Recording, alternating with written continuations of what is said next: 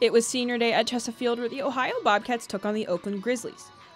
Prior to the match, seniors Quinton Tustevin, Kaylee Stock, and Kennedy Ripple were honored for their contributions to the team.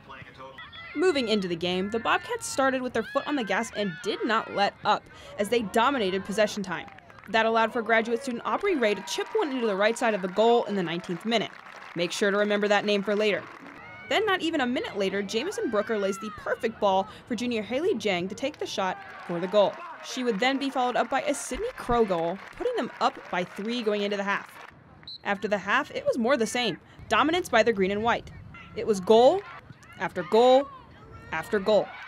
The first went to, you guessed it, Aubrey Ray in the 58th minute, then followed by freshman Sonia Deering with 2 goals of her own in the 75th and 79th minutes.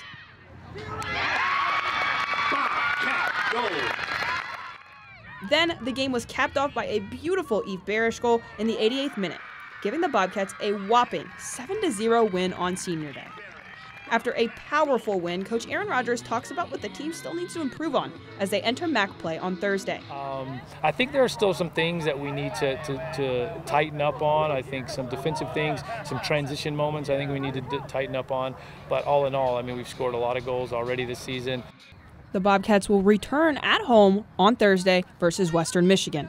For WOUB Bobcat Showcase, I'm Maddie Kiefer.